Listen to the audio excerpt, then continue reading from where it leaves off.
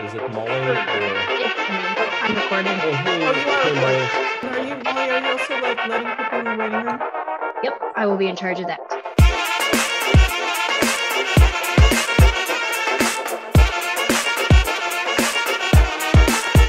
Yeah, so we just wanted to welcome everyone to Balkan Circle. We're kicking off our Spring 2024 series. My name's Mary Newberger. I'm a professor of history here at UT Austin and also the director of our Center for Russian, East European, and Eurasian Studies. And Kirill is my co-host.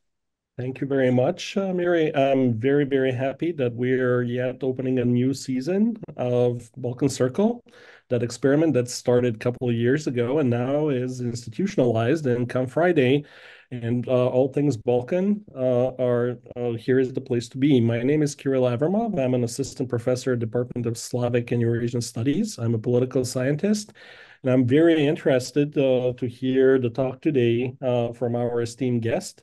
I'll ask my colleague, Chelsea Ohuere, to introduce our speaker today, and I'm looking forward to a very lively discussion.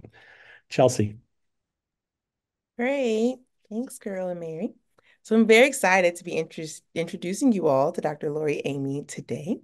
So Dr. Lori Amy is a professor of cultural studies and writing, specializing in trauma and memory studies.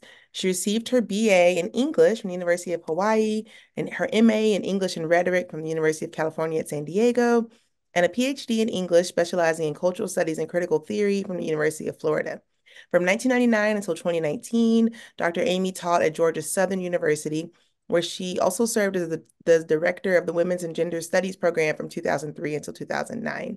Her research focuses on how structural and cultural violence shape subjectivity and on practices for transforming the conditions that breed violence. From 2009 to 2010, which is when we met, Dr. Amy was a Fulbright Scholar in Albania, where she conducted fieldwork with families persecuted by the communist regime and the human rights organizations serving them. She later served as the academic director and human rights coordinator for the Albanian NGO that she co-founded, Autonomy, and that's Ottonomy, from 2015 to 2020, and as a consultant for the Organization for Security and Cooperation in Europe on developing and implementing a national platform on dialogue for opening the secret police files of the former communist regime. So that was from 2014 to 2018.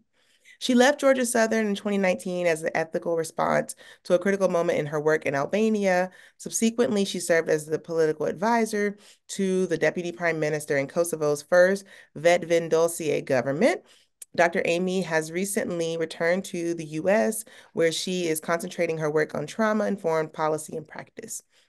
Dr. Amy's published widely on the subjects of cultural and collective violence in the US and Albania. She received the 2015 PEN Albania Award for her work on research. PEN Albania Award for her work researching and recording the lives of victims of state violence in Albania. She documents this in her current book project, Time Travels Through Albania, A Love Letter from the Future.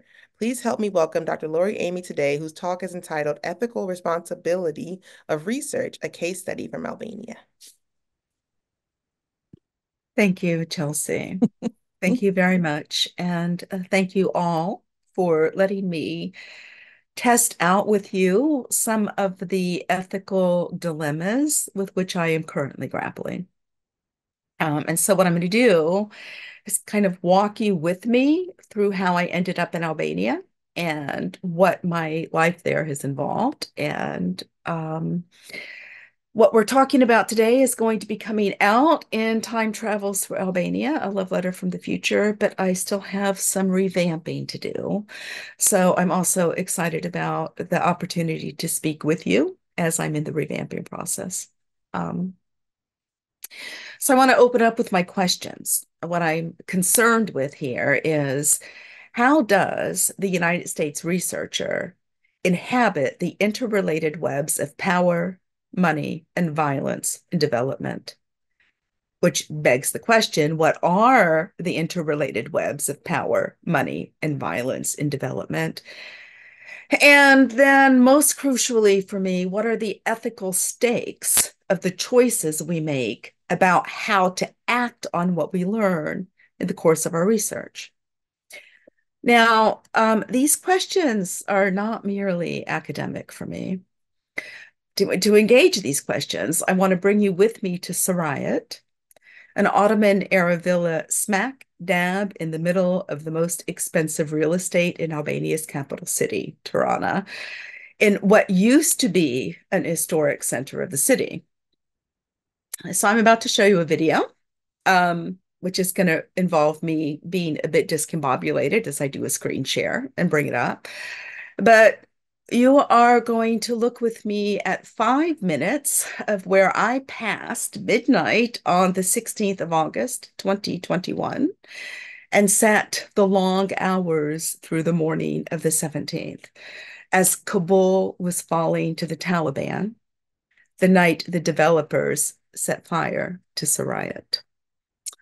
And this, let me share the screen.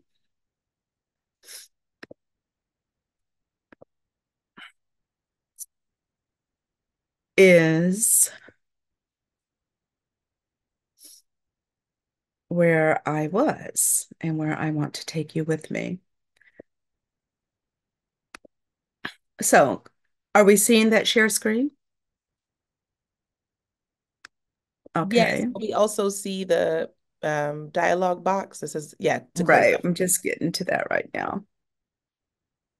So we're going to go back to the beginning, make the sound come on.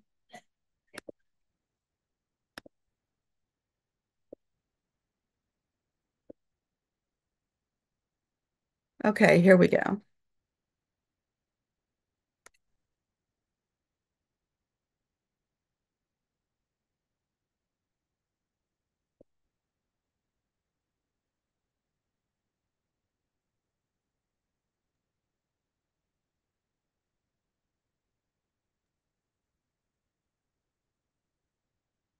I'm not hearing any sound. I'm not sure if it's important to the video.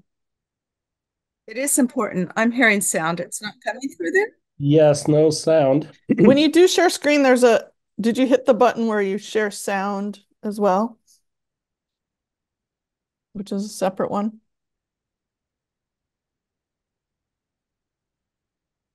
All right, I'm looking for the share sound. I think you need to unshare and then go back in. And when you share it, before you share it, you have to click that. Yeah. Okay. So if I've got share screen, then kind of look down when you're, advanced sharing options, multiple. When you do share screen, when you first click the button, look down at the very bottom and it says share sound. Uh-huh. Do you see that little thing that you can click? You can check. Got it. Yeah, okay. Here we go. All right, let's try it again. Okay. Vis polici nuk lëviz për fiksarin. Çfarë pse rrjeti ikni gjithë lart fika zjarrin. Ka marr urdhër ai, të rri aty. Shko më fik zjarrin, hey. Shko më fik zjarrin, hey. Po shive mos është zjarri. Është një cop zjarri aty, shko fike, më hidhin ai gjë. Zjarri, më la policia çaj. What you're looking at here is the chief of Po the shko fire shife mos department jeshta, gas, ndoshta fike me një gjë, hey. after arsonists have set fire to this historical monument. Shkoni më fik zjarrin. And we're all blocked out on the street. Shkoni më fik zjarrin, ç'a bëni më, hey. Ç'a bëni atje? Gjithë lart fike zjarrin, Trying hey. to get in so that people can start Shkoni putting më the fik fire out. zjarrin, hey. Because we've called the fire Ç'a trucks. bëni atje, mos selfie bëni. Shkoni më fik zjarrin, kush u ka dhënë urdhër? Ku është Rudi? Është Brena? Rudi! Rudy Arabera is one of the most celebrated writers in the country. Rudi! And he's managed to get into the house. Kuptoni çfarë po ndodh këtu, më kuptoni, nuk shkon policia me fik zjarrin.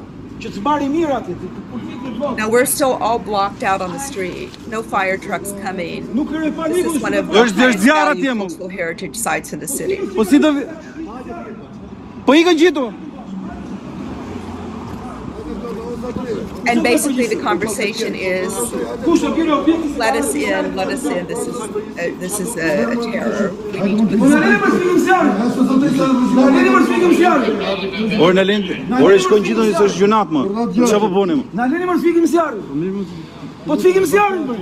Po shkoni fikeni ju. Po se shkoni ju nga fik. O Rudi. So these are Albanians, so they push their way in. I'm going to fast forward a little bit. And what you'll see is that they get in. Sa është I madh zjarri? Si? Now there's a discussion about how big the fire is. Shima, ka ujë këtu, ka kova ujë. We have water. We had positioned barrels of water. Po Rudi, zbrit poshtë Rudi. Zbrit poshtë se nuk mban ambienti. Hajde, hajde. Sa është shumë I madhe?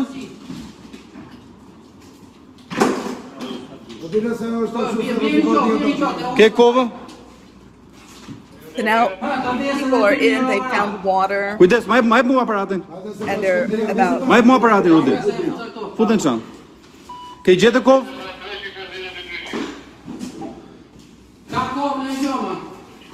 Po, po.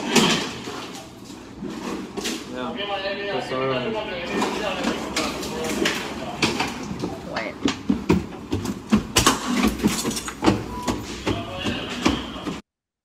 Now that goes on for an hour while we're all putting the fire out.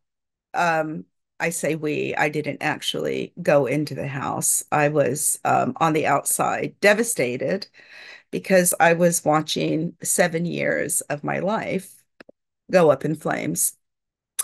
So I wanted to give you a sense of this because I want you to understand that my questions about how we inhabit the interrelated webs of power, money, and violence are not academic. So I'll return to how I ended up as Kabul was falling, watching 7 years of my life and work go up in flames. But first, I want to give you a brief snapshot of how I got here.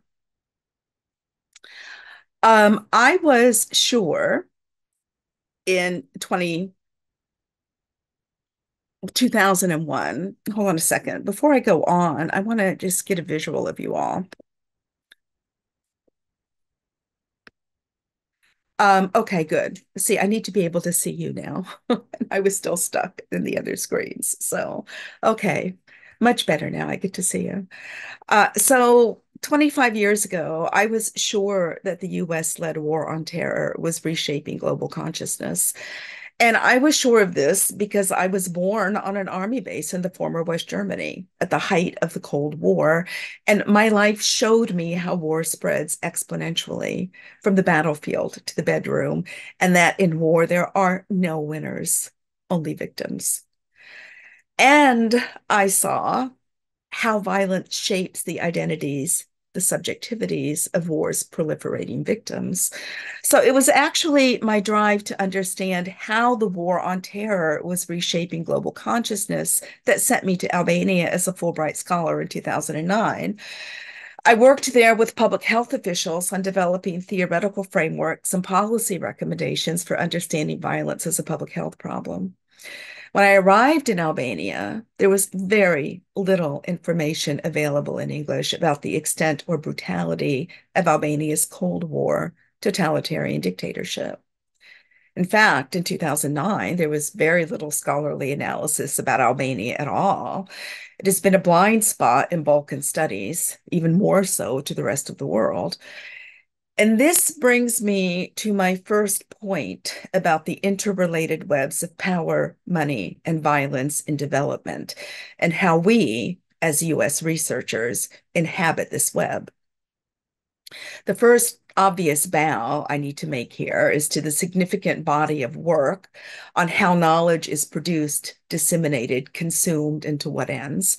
So my understanding of this has been shaped by analyses of hegemonic power structures, the subaltern, and the broad spectrum of work on center and periphery, on othering, and I am particularly grounded in feminist standpoint theory. But my baseline for today is much more personal. And this baseline is inflected by Anne McClintock at Imperial Leather, Ray Chow in The Age of the World Target, Judith Butler on Giving an Account of Oneself, and particularly Kelly Oliver in Witnessing Beyond Recognition and Margaret Urban Walker in Moral Repair, Reconstructing Moral Relations After Wrongdoing. So my fundamental first question in thinking through how we, as U.S. researchers, inhabit the interrelated webs of power, money, and violence in development is, what are we doing when we go abroad to research? What gives us the right? Why do we, foreigners in a host country, think we are entitled to ask perfect strangers questions, to draw conclusions based on our very limited life world experience, to publish our analyses, our arguments, as though we have a claim to knowledge? And so, to be clear, I did not go to Albania to write about Albania or Albanians. I went to Albania to see more clearly how the United States war on terror is reshaping consciousness. When I received the invitation to work with public health officials, I accepted because Albania is in the region where the war on terror was being waged. A few hundred miles west of Turkey, a few hundred miles further from Iraq, the Baltic states, Ukraine, and Russia to the north and east, North Africa a short skip south across the Mediterranean Sea. It was, I believed, as good a place as any to start my research on the global effects of the US-led war on terror. Given this starting point, it is particularly ironic that the night the developers set fire to Sarayat, Kabul was falling to the Taliban. So my first ethical question is, what is our responsibility to the people who talk to us? And here I do not mean the IRB human subjects research protocols. I mean something much more fundamental. When I learned in the course of researching collective and structural violence in Albania that upwards of 20% of Albanians have been violently persecuted by Albania's totalitarian dictatorship, and that their plight was being denied, repressed, and covered up inside of Albania and was largely unknown to the rest of the world, I felt an ethical obligation to bear witness to the ongoing trauma of the people who opened their lives, their homes, and their hearts to me. So I spent the next 6 years working with former political prisoners, families persecuted by Albania's dictatorship, and the multiple NGOs and international organizations vested and investing in human rights, post-communist transition, and democratization. Well, this work confronted me with the ways that international development workers are in fact complicit in the continuing perpetuation of collective trauma in Albania. Let me give you an early example of how my work confronted me with this. In June 2010, I had just returned to Tirana from Shkodra, a city you're very familiar with, Chelsea, in the northern Albanian Alps and historically important as a place of resistance to communist dictatorship. I had been stunned in my interviews to hear stories about public execution as late as 1988 and about the thousands of families who are still looking for the bodies of their loved ones executed by the regime. One of the regime's most perverse practices was to celebrate the executions on national television and radio. Each execution was announced as a victory of the dictatorship of the proletariat over the enemy of the state. But then the bodies were most generally buried in secret locations, not returned to the families. Frequently, they were dug up and reburied again in even more secret locations. So at a dinner with an eclectic group of hip embassy and aid workers, members of civil society and the local media, I told the group what I had learned. A woman with the Organization for Security and Cooperation in Europe stopped me short and told me, point blank, the 20 hours of interviews I had just conducted were lies. There were no public executions in Albania. I was a foreigner, she said. The people talking to me were taking advantage of my gullibility. But I was, as I said, at a dinner that included hip cosmopolitan Albanians. So I turned to the table and asked them, were there public executions in Albania? Oh, yeah. Oh, yes, yes. We all pulled out our cell phones and started calling other Albanians who had lived under the regime. Do you remember public executions under Hoxha's dictatorship? Yes, they said. Yes, yes, yes, yes, yes, yes, yes. To this day, thousands of Albanian families are still looking for the bodies of loved ones executed as enemies of the state under Enver Hoxha's dictatorship. The International Commission for Missing Persons, which for over a decade has been trying to work with the government to locate mass graves and exhume remains to return to families, has been consistently thwarted in their efforts by the state. Prosecutors will not issue excavation permits, officials stonewall, lie, obstruct the commission's proceedings. This is an example of what Margaret Urban Walker calls normative abandonment. Normative abandonment is the failure of other people and institutions to acknowledge the injury done to the persecuted, the failure to reaffirm standards, place blame appropriately on wrongdoers, and offer some forms of solace, safety, and relief to the victims.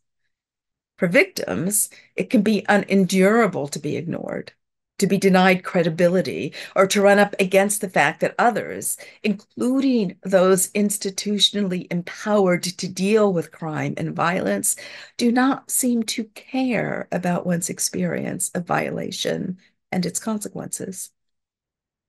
This abandonment constitutes a second injury that incites further rage, resentment, indignation, and humiliation, and further poisons the relationship between individuals and social groups. While those with the privilege of not having to feel what the persecuted have felt may want to close books and move on, for those who have suffered wrongs that the society has not acknowledged and redressed, these books are still open and blood stains the page. So, international workers denying the reality of state terror that terrorized the people into submission, the government whitewashing state crime, thwarting the work of the International Commission for Missing Persons.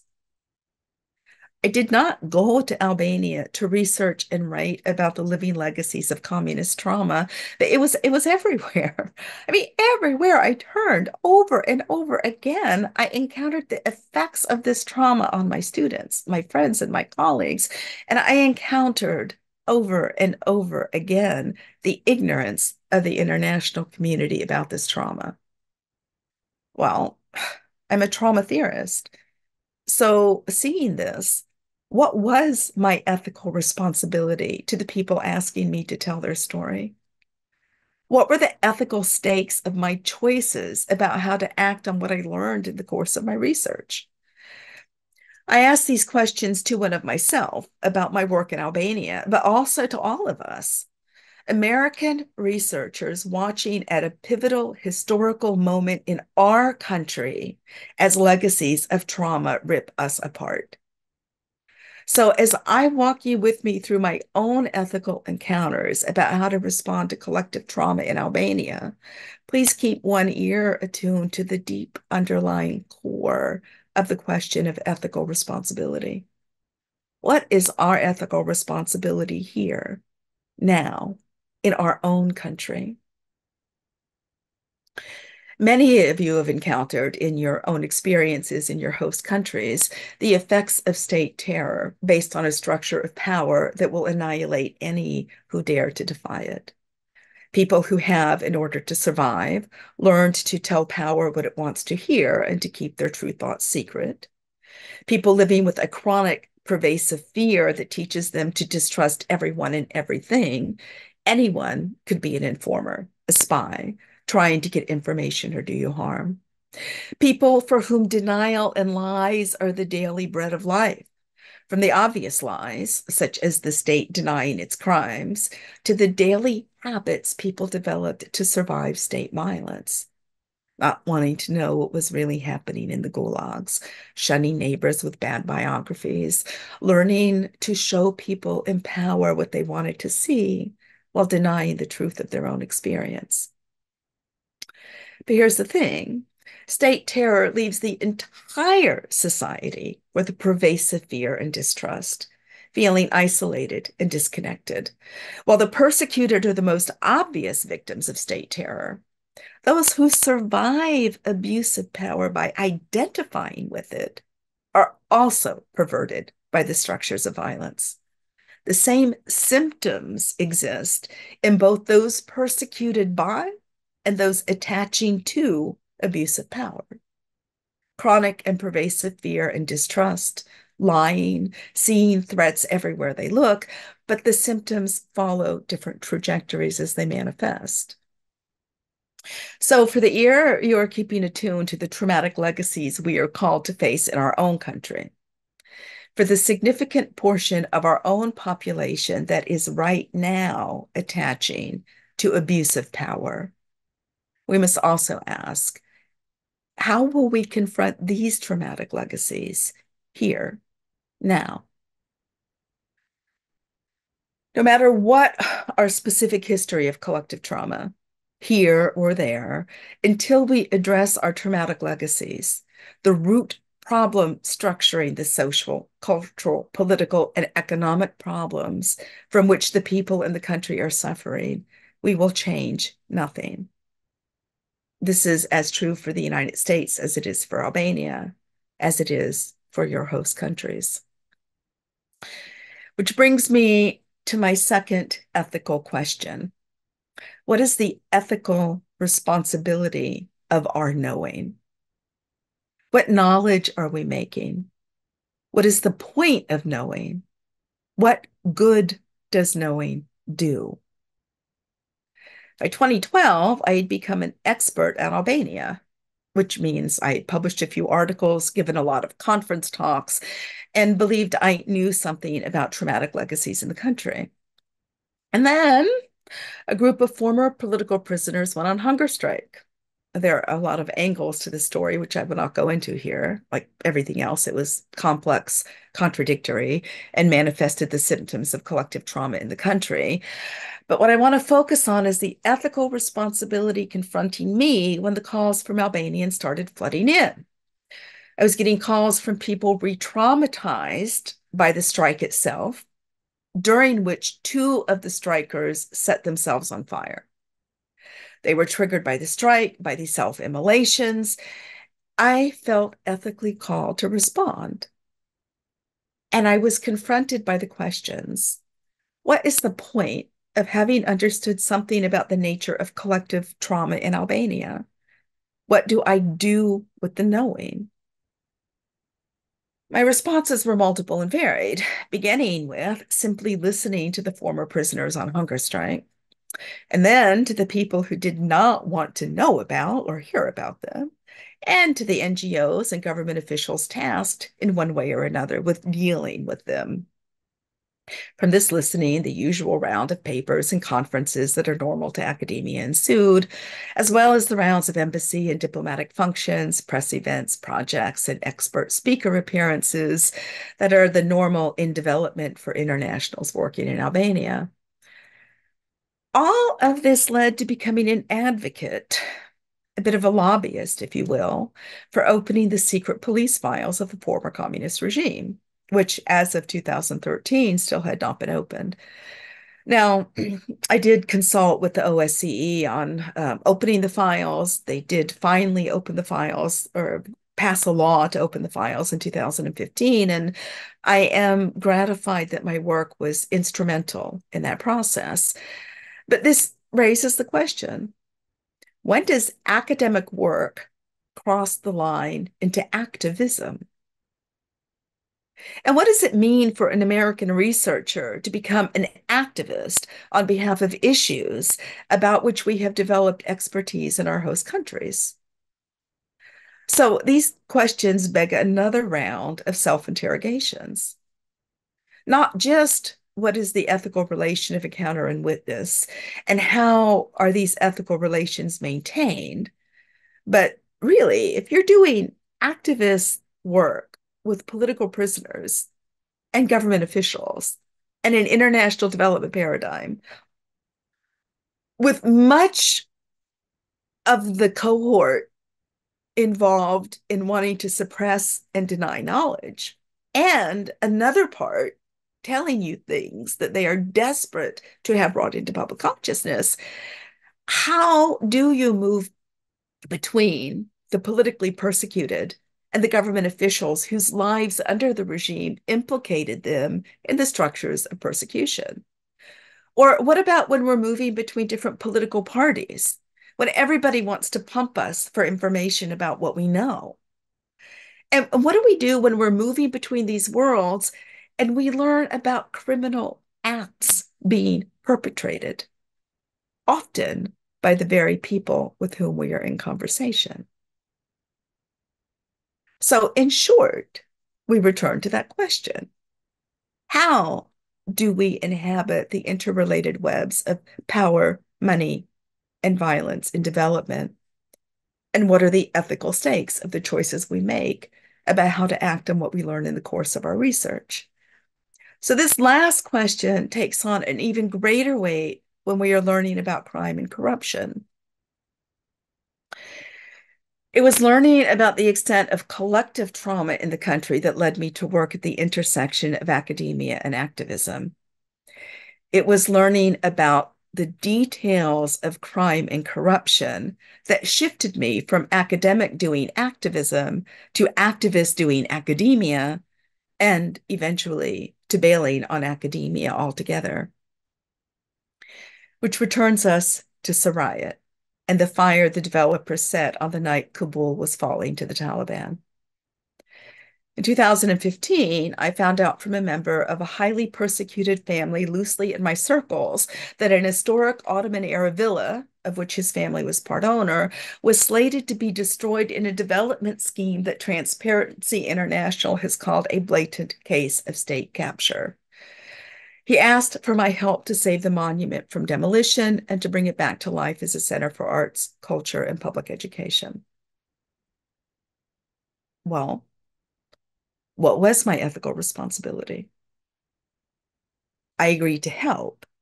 I agreed to help in part because I had come to understand that illegal development and money laundering in Albania today are repeating the crimes of expropriation from the communist regime. To fail to help, to turn my back, would make me complicit with the normative abandonment that is a second violation to Albanians persecuted under the regime, complicit with state crime today that is repeating state crime from the past that the country has never confronted. And these are crimes that are able to continue in direct relation to the willing acquiescence of the international development paradigm. So I will speed walk you through 2015 to 2021. The broad brushstrokes are available in a Fulbright alumni feature about my work with autonomy. And I do have a PowerPoint that I was going to use with you guys, but as you saw, I'm having great difficulty balancing buttons on my screen. So the share screen and the going back and forth, and it was going to be a little bit too messy. But if you're interested in it, I can make it available to anybody who wants it. And, there are links to some of the things I'm referring to. So I found out details of an illegal development scheme that was not yet public knowledge in the country. Then I brought these details to people I knew in government, expecting them to help. Obviously, I did not yet really know how power and money work in the upper strata of captured states. The people I believed could help did not, and for many reasons. Okay, so I got the support of the Rockefeller Brothers Fund, Pivotal Places Program for the Western Balkans. The director, Haki Abazi, told me, you need to create a foundation. Right. I'm an American professor and a trauma theorist. What do I know about making a foundation? But that was the only way we were going to be able to enter the terrain in a way that would allow us to preserve this monument. So, Vincent van Gogh Uwe, whose work some of you might have read, as a brilliant young man, Elvis Kazazi, whose family was staked in this and who'd asked my help, and we founded the non-governmental organization Autonomy. And we set it up to serve as a public trust that would buy the monument, save it from development by both state and private actors, and steward the monument as an international center for art, culture, and public education. From 2015 to 2018, we worked our butts off and we did everything that the civil society playbook says to do to hold corrupt governments accountable and advance democracy. By 2018, we had partnerships with over 100 organizations in the Western Balkans, the commitment from my university, Georgia Southern, to partner with Autonomy, global internships already established with GSU, and a slew of additional partnerships in the pipeline. And then we discovered archival evidence that the monument we were working to save had been the first U.S. legation in Albania, 1922 to 1925, and, my God, the gold mine of all gold mines, that our first minister plenipotentiary, Ulysses Grant Smith, was a relative of U.S. President Ulysses S. Grant. We had American royalty on board. His heir, MC McIlvaine Parker, said, "We support you." Yes, my God, this was a gold rush discovery that brought us into relation to Grant Smith's surviving family, and we believed guaranteed the support of the Department of State and the diplomatic communities necessary to persuade the Albanian government to drop its plans to develop Soraya. For a few ecstatic years, I believed I was working at the cutting edge of social transformation, for a model of education that transcends the borders of countries and classrooms, that brings the living history of a people into the present as a resource for understanding collective trauma and transforming wounds into wisdom. These were dream years. But like I said, I had a lot to learn about how power and money really work in international development. In 2018, as the mayor of Tirana was issuing an updated letter of support for Autonomy to move forward with purchasing Sarayat and beginning restoration work, the government of Albania went public with the development plan that had brought me down this road in the first place.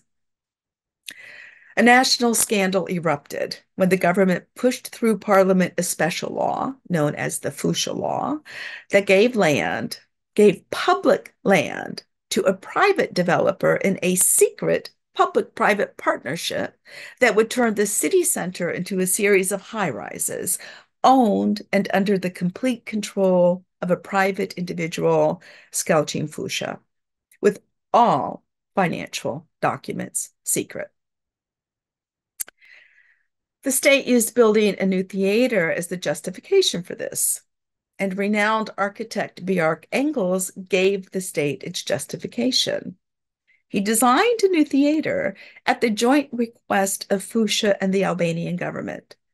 No public tender, no public discussion, no competition, no announcement of any kind, any step of the way. Every single step and document to this day still secret. The scandal over this blatant case of state capture rocked the country. Protests erupted and carried on for over 2 years. Protesters occupied the National Theater. And for Autonomy, for Soraya, for our dreams of a cultural center? Well, the scandal over corruption and illegal development took Autonomy off the books. There was no way. What were you going to do now? So This was not merely an unapologetic.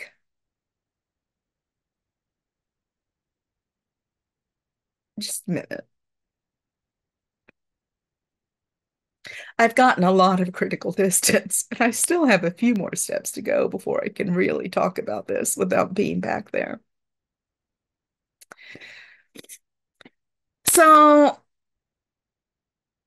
one of the questions that comes over and over and over again is how really, with the support that we had, could the government really get away with these egregious crimes?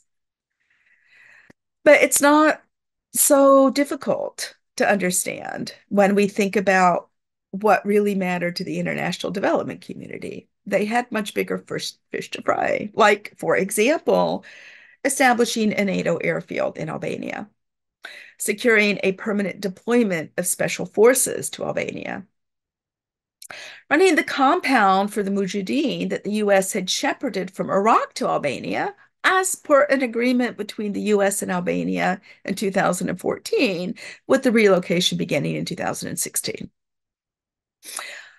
All of which gives the lie to the civil society playbook I had been following for 3 years. So as it was impossible to work for autonomy, I did the only thing left. I joined the movement to save Albania's national theater, which required that I walk away from my job at Georgia Southern University. So for 2 years, we occupied the theater. And this was a beautiful protest. There was all of the stuff we associate with protest, banners and marches and flag waving and carrying and blah, blah, blah, blah, blah, blah, blah. But I was in it for the Festival of the Arts, because what a group of artists and activists really believed was that if you showed what good could come from people working together through the arts, that this could change the mentality of the country. We staged performances. We brought shows in from Kosovo, the entire Balkan region, Europe, some people from the United States. For a period of 6 months, we had shows every other night, 3 times a week, 4 times a week. The square became a place of public performance, calling into question what is the mentality of dictatorship and what is the ethos of democracy. This went on until the pandemic. On 17 May 2020, the Albanian state exploited the pandemic lockdown to destroy the historic National Theater. This was after we had won the support of Europa Nostra and been listed as one of the 7 most endangered cultural heritage sites for 2020. After a unified course of international actors, ambassadors, organizations, and institutions counseled the Albanian government to engage in dialogue and preserve cultural heritage. It was after the single most important civil society movement sustained for over 2 years that the country has seen since it declared independence in 1912. State violence against people protesting the demolition was brutal, was universally condemned as gross human rights violations. I have a video to show you about that, but I'm not going to do it because we'll just stay focused on the good we could do. We don't need to see police beating the shit out of our young people. So the destruction of the National Theater, condemned by the international community, ruled as illegal by Albania's constitutional court, brings me back to the questions. How are U.S. academia and those of us working as academics complicit, whether we like it or not, even though we decry it, in the many forms of structural normative violences that make up the matrix of power, money, violence, and development? And I'll give you one example that I'm really struggling with.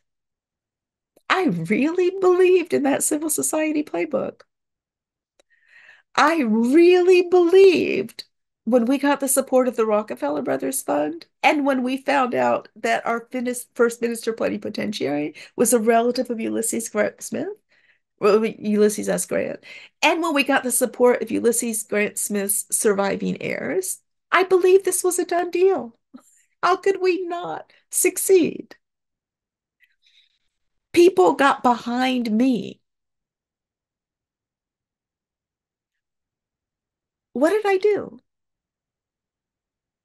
I said I'd help. What did help mean?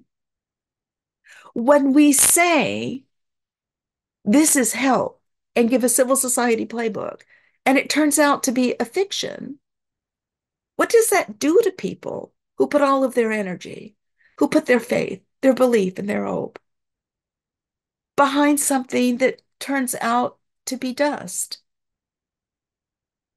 So this is a serious question for me.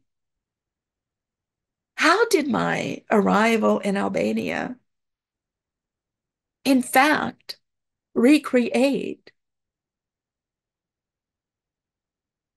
despite the fact that I intended the opposite, the traumatic repetitions that the people were already living? So here are some closing reflections on the ethical responsibility of knowing. Well, my trajectory in Albania was taking me from academic to academic activist to activist doing academia. The US had devolved into a country so polarized that we lived through an insurrection, are prosecuting a former president, and in 2023 had more mass shootings than there were days in the year.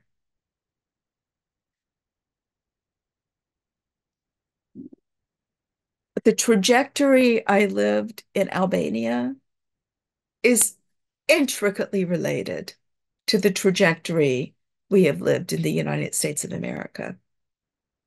The fields of historical and collective trauma intersect, as they do also with your countries of study. So if we go to another country to research without attending to these intersections, how are we inevitably reproducing these trauma fields and hence perpetuating the structures of trauma that have shaped all of us? Which brings us back to, why are we going abroad to research? What drives us? What do we think we know as a result? What do we do with our knowing?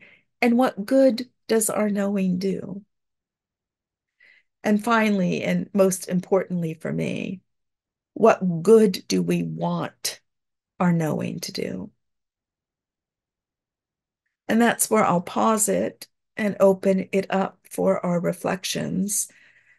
And just to repeat, my big investment is in what good do we want our knowing to do? So thank you very much.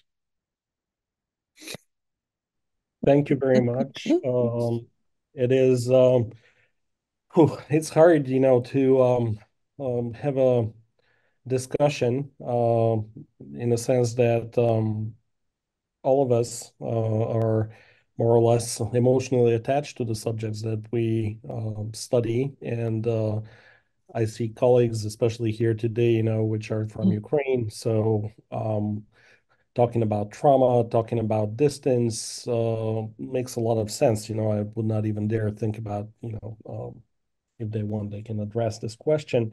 I probably would like to start because this very powerful and emotional presentation that you have, made us think. I mean, while you were talking about, I was looking at the pictures of the protests and the violence and so on, just to make sure that I'm on the same page with you. So thank you for not, showing it, but I just wanted to remind myself, what was, with the collapse and everything in Tirana.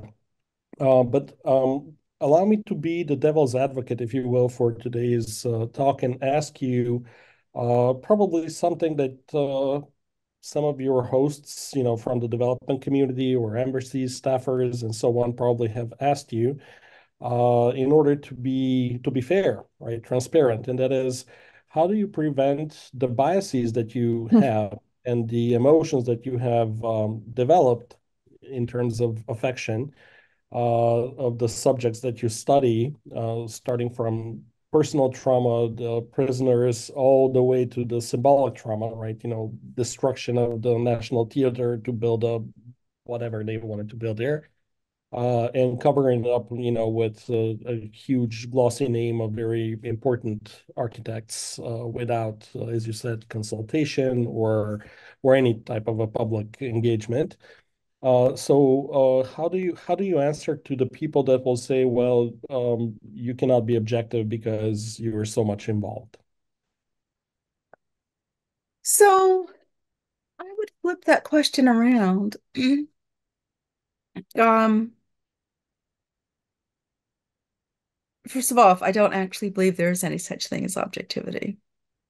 I believe there's a difference between self-reflective, um, critical self-interrogation about our attachments and a denial about what those attachments are, or a lack of deep self-awareness to understand attachments.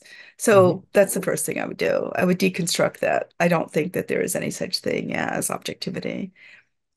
Then I would go to what passes as objectivity. And so if what passes as objectivity is, say, strategic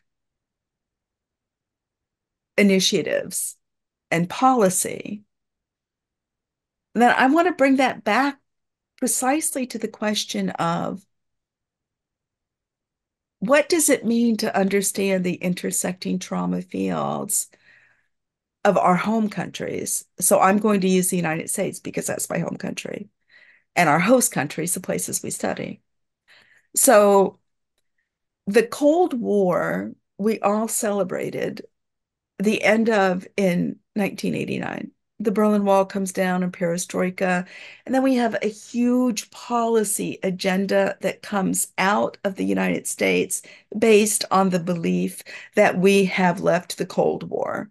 And there is now going to be a peace and prosperity, but that's all based on a particular economic, socioeconomic, political ideology. So all of our development policy is fueled by that ideology. Now, how is that objective? First of all, how's that objective? Second of all, our policy imposed shock therapy. The people are devastated in developing countries over and over and over again by the imposition of policies that we call rational and objective. But they're no more rational and objective than my heart opening to political prisoners whose trauma has not been able to be witnessed. So then I would take one more step in that deconstruction, which is to ask whose purposes, whose interests does the myth of objectivity serve? Because when we open that up, then we can get to some roots of the trauma structures that we're all inhabiting. Which means very simply, and I want to give a qualification to this. One of the most highly placed, powerful members of an international development paradigm in a conversation with me one day said, I'm not going to say names because another thing that I think is very important is that the human beings with whom I'm dealing, they all have their own story. They all have their own history. Not one of them is more important than another. We all exist in a dynamic. So as soon as I start throwing names around, then I'm implicating in a sense of judgment. You're right, you're wrong, you're good, you're bad. And this is precisely a trauma structure that I want us all to be able to step out of. But this person said to me, Albanians do not want to look at the past. They want to move forward. He was very serious. And he also told me to be very careful because the people I was going up against were dangerous. Now, how do those two things go together? This is a very powerful person. It was in a phone interview, so I didn't stop him and say, excuse me, can we deconstruct that? Before I publish the book, I'll of course have him look over this to make sure that my representation is fair. But if we just take this, I mean, this is like one of the most highly placed international development workers in the world who says to me simultaneously, Albanians don't want to look at the past, they just want to move forward. And be careful. He was serious. The people you're going up against are dangerous. Given that they set fire to Soraya, he has a point, I'd say. Right. But how do those two go together? Where's the analysis? Where's the objectivity in that?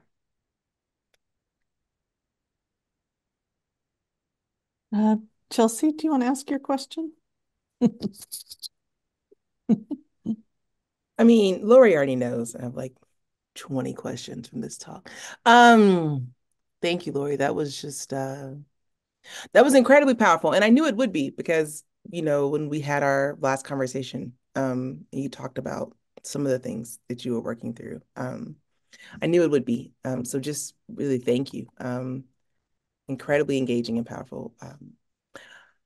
I guess, I had another question written down. Maybe I'll try to tie them together, but the statement you just made about this high-ranking official, who I'm presuming was not Albanian, right? Because you said he said Albanians don't want to. Right. Yeah, no, not Albanian. No, not, okay, yeah. It's a really interesting take because and I read about this some in my book when I talk about temporality, just how untrue that statement is. People want to talk about the past all the time. And maybe not on first conversation or first interview. But if you spend time with people, and perhaps too, I don't know if this person spoke Albanian or not. I think that also can make a distinction depending on to whom you're talking, right?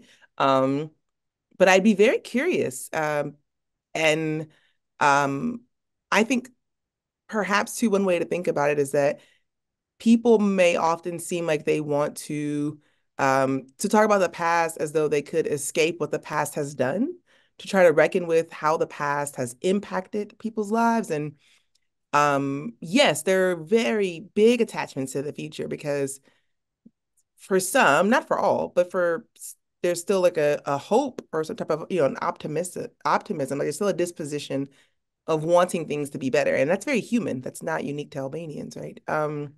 Right.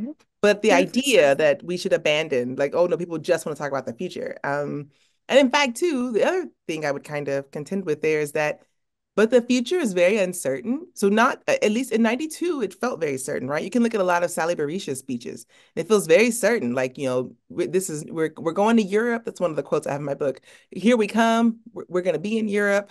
We are Europe now. Democracy's here, right? Erda democracy. Right? It's here and we have arrived.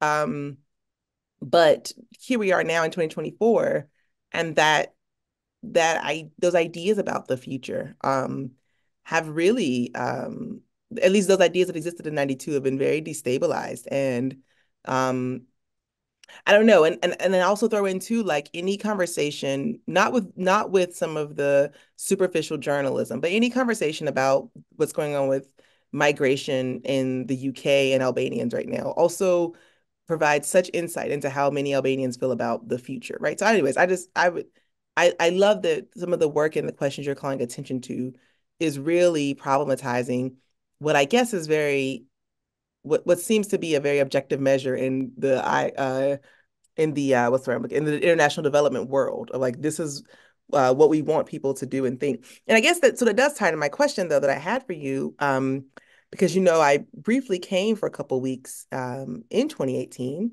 I have my Uniam Teatri sign, right? I am the theater. I was there at some of the protests, the nights where we just sat on the lawn and people performed. I mean, it was quite incredible, right? And I was there in the earlier days. And at that time, there was a type of hope or expectation, like you said, right? That minds could shift or policies would change. This could be stopped. And I also remember waking up because, a lot of the tearing down happened at night, but also I'm pretty sure whatever cycle it happened in time cycle, I just remember waking up in the US at some point early in the morning to see videos on social media, right? Of the demolition. And I guess I just wonder because you said people ask you and look to you, especially as someone who's done work with international relations groups and as someone who, as a researcher, and also as an American, as a Western researcher, right? You hold a certain position. How to think about that question of what good do we want our knowing to do, but also how with our knowing do we speak to then like what happens when that hope dissipates, right? I don't want to say go away. I don't want to just say like, oh, everything is hopeless. It's something I'm thinking through myself. I would just love to hear some of your thoughts because that was to me like that moment really I don't know, it really symbolized that. And I guess I'd just be really Yeah, I think that's really important, Chelsea. And what I'd like to do is to make two threads here that kind of weave together. One is what was so exciting about the theater movement is precisely that I was a part of it, but I could have been there or not. It was so extraordinary because this is something Albanians did. So the intelligence, the resources, the creativity, the drive, the determination, the capacity of a group of people who were so highly motivated, that is for me what remains. And no matter that theater was destroyed, that the spirit, the insideness that manifested. It's still with them. I just had I had a Zoom on the 26th of November with several of the people that were in the Occupy Theater with me, or rather with whom I was in the Occupy Theater. And we had the Zoom on the 26th of November because that's the anniversary of the earthquake from 2019. So for those of you that don't follow Albania, the 2019 earthquake on November 26th was the largest that had happened that year. I mean, the quakes in Turkey since have been just devastating and overshadowed, but there was a great deal of property loss, some lives lost, and we were occupying the theater. I mean, there were people there all night long. So the people who were in the theater immediately felt the earthquakes. They started pinging each other on their messaging.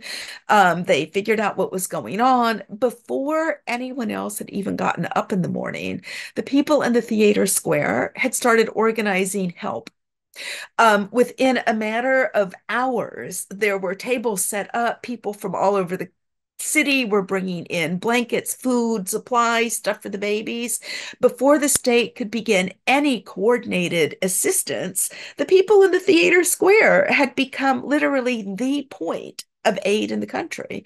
I mean, this is quite extraordinary. And it's especially extraordinary given the stereotype at Albanians that they can't work together, that everyone has to be in control. This was ridiculously put to shame when you watch these people with the cell phones, WhatsApp groups, mobilizing their cars. They were incredibly efficient. This remains. Now I want to weave that together with what good I want my knowing to do. One of the reasons that this initiative for the Center for Art, Culture, and Public Education was so important to me is because I helped. It wasn't my idea. It wasn't me saying, let's do this. And that's one of the guilts that the development paradigm bears. We walk into another place as though we have an answer. We impose what our solutions are. Doesn't matter who we are, if it's an ambassador or if it's a foreign aid worker, if you're with the UN, it doesn't matter. You're in the country for 3, 4, 5 years, just long enough to say, here's the answer, everybody do this, without actually understanding what the real effects of that are going to be, long enough to make a mess The mess explodes. You get to leave and go to another post, and the people are left to clean up the mess. And then we get to have the story that look at everything we did to help them, and they're still all messed up. Except that wasn't help, right? We're imposing, which brings us back to how we deconstruct objectivity. We're imposing an ideology we have, an idea we have in a place and on people without understanding who they are. That's the good I want my knowing to do. To really understand the human beings. And with that understanding, we open up to each other. And something, and here's the crux. And this is what I believe was my contribution to the theater movement. We argued all night long. I argued with everybody there. Oh my God, they argued with me. We disagreed. Oh, but we were occupying the theater, so we kind of had to stay in argument. And the magic, the beauty is that you get to a point where both of us change. Something in both of us changes. And in that place where something opens up in all of us, a new thing that has not yet existed can emerge. And this brings me back to the ear I wanted us to keep open, to the traumas we are called to face here now. Nothing that we did yesterday is going to help us with tomorrow. Not here in the United States, not in Albania, not anywhere. The new way of knowing, the new forms that we need, they're not going to come until we've been able to open the space for something that has not yet been to emerge. And that's where I feel like my knowing can do some good, because it's a knowing that says, I want to know you. Show me what I don't know. That's what I would like all of our knowing to do, to bring, because it's not that it doesn't matter. It is matter. It does matter. Everything that we've ever been able to know so far matters. It matters a lot. If we don't have that as a starting point, we have no place to begin the work of opening and emerging. I'll stop there. I could ramble on a little bit more, but I think that's enough. Yes. Vlad has a question. Yeah, sorry. Hi, thank you for this really, really wonderful talk. And some of the things that you were saying really resonated a lot with me as someone who works on the former Yugoslavia and someone who, grew up as a child in the region and became an academic in the US context, working on the region, especially around these questions of trauma. And the way the trauma figures in our knowledge, and how do we break apart those cycles of trauma through knowledge production? Uh, I guess my question is, it's kind of a big question, but do you think that these forms of knowing that you are calling for, and this kind of sentimental education that you went through, a pretty bitter one, do you think that those forms of knowledge can, emerge in an academic setting? And how do we reform academic institutions, especially area studies programs, which perpetuate certain kinds of geopolitical hierarchies? How do we reform these programs to accommodate more responsibility and responsiveness from US academics who privilege in many ways from these hierarchies and from these forms of knowledge production as experts, etc. So it's kind of a big question, but it's one that I'm very interested in, and especially your answer, because it seems like you really went through it.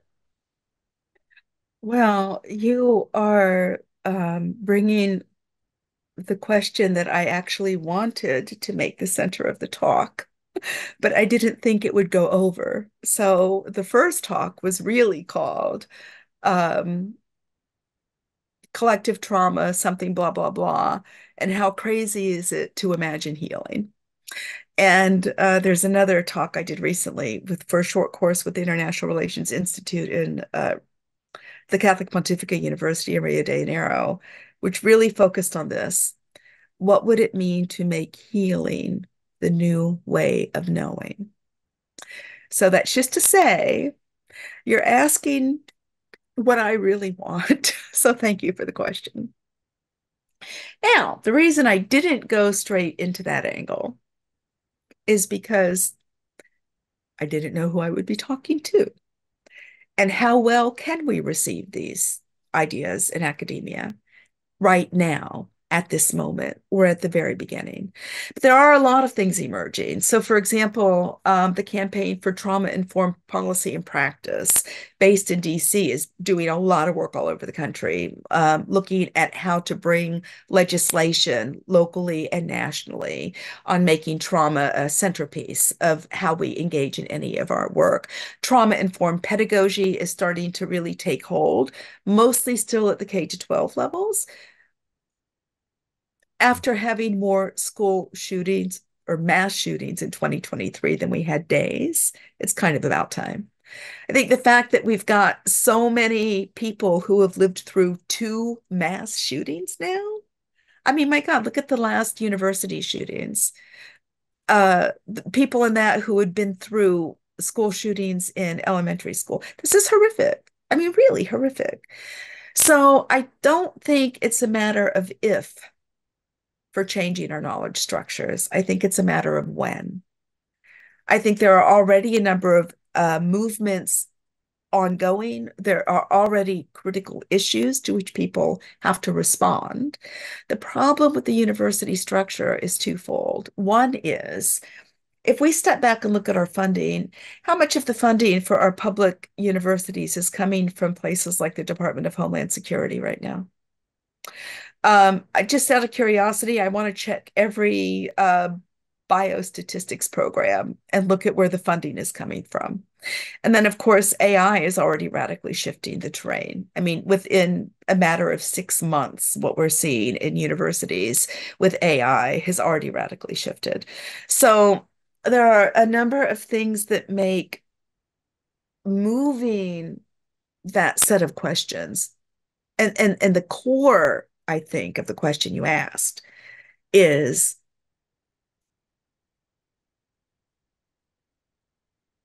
I'm just going to say it.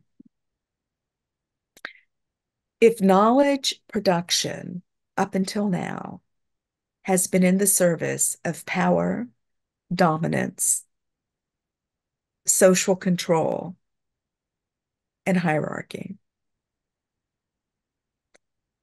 what would it mean to place knowledge in the service of collective healing? To place knowledge in the service of regenerative paradigms that are necessary to survive climate change?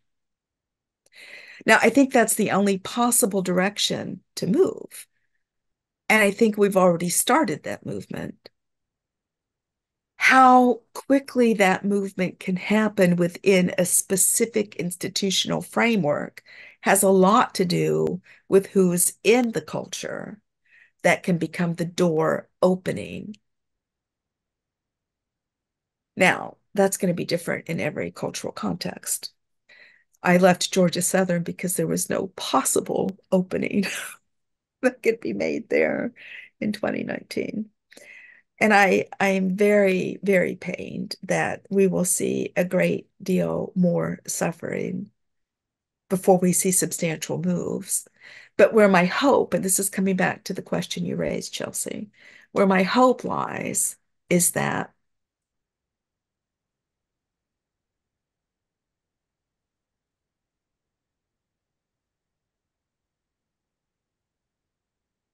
I'm censoring myself. Give me a minute to get one sentence that comes out in a way that's appropriate for a talk that will be available on a YouTube channel afterwards.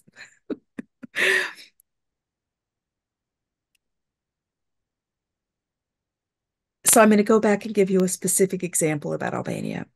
Remember the high-ranking development person who told me, be careful. As an American professor in Albania, no Albanian was going to harm me. That's really true. I myself personally was never in danger in Albania. Now, the Albanians with whom I worked were. My presence was important to protect them. But if I had undertaken this initiative in almost any other country in the world, I wouldn't have had that protection. And I'm going to come back to this question because it reaffirms for me something that is incredibly important to my own sense of hope and possibility. I had the amazing privilege of being in a cultural context in which, even though I was standing in between powerful people and a lot of money, their capacity for restraint, and it was restraint, is laudable. Now, on the one hand, that also says she's just an American professor, just wait her out. I mean, it's silly, it's all going to go away. But that's fine. I mean, I get it. I totally get that from their perspective. We were flies on the wall, and, that's a nuisance. But they had as much capacity to be impatient and swat us down. They did set fire to Soraya, but we also knew that the threat to set fire was there, which is why there were barrels of water all over the villa, which is why when finally people were able to get past the police, they could put the fire out. And the governments of Albania and the United States did reach a deal to preserve that monument, which will now be a museum. So the house wasn't burned down in the end. The villa wasn't burned down. So this is the last thing I'll say to get to that point of change where it happens and connect it to hope. Every time we begin to work for something, we're attached to that thing. I really wanted that International Center for Art, Culture, and Education, and I didn't get it. Now I can hold on to what we didn't get, or I can look at the important step we made. Against all odds, that villa is now designated as a museum for which the US government is funding a library. It's not burned down. It's there. It was something. So it's the steps we take and how each step puts in place another step. And none of us individually is going to accomplish the thing. None of us is going to evolve that new paradigm. But if I can keep my focus on what's driving me, that's why one of the questions I'm asking is, what drives us? Why are we going to do what we do? If I hold on to the object, the thing that I right now can see is this is going to be an answer, then I'm always going to feel failed. Even if I achieve that object, because if I achieve it, it's never going to be what I imagined it was going to be when I set out.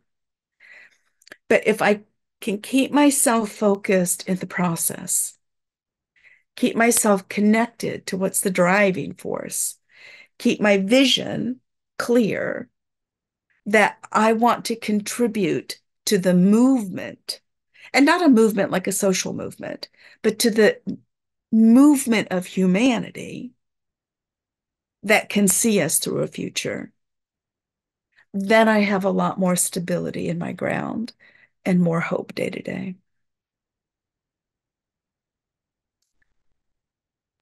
Okay, well, thank you so much for this thought-provoking talk. And I think I'm glad you left us with some hope because I was starting to feel really depressed.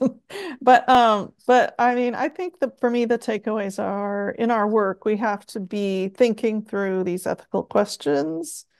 We have to collaborate very closely with people, on the ground who are academics or not, and kind of be tapped into their kind of perspectives and needs and be sensitive to that and what we do. And so I hope, to me, that we continue to work in these areas, but that we just do it carefully and collaboratively and think through these kind of ethical questions and look for those kind of moments of hope, and also participate in some of the ways that you have, which seems really exciting to me. So we all look forward to reading your book. I guess, do you know when that'll be out exactly, or is it? Well, no, I'm in the shopping stage, and so we'll just say this out loud. I think this needs to go to a bigger press than a university press. So I am taking the radical step of pitching to an agent. So we'll see if I can get an agent to take it up. If not, I'll go the university press route. But I will have that proposal ready by the end of February. So wish me luck. Well, you're So a those are my wonderful steps. storyteller, and I just really love listening to you. So I think the book will be very engaging, Well, thank you, Mary. as well as being thought-provoking. Thank you. Thank you very much. All right. So with that, we're going to end Balkan Circle for today and give you one last hand. Thank you Thank you so so much. much for coming, and we will see everyone in 2 weeks for our next session. Thank you. Looking forward to see everyone in 2 weeks. Mhm. And thank you very much for Thanks. this wonderful discussion.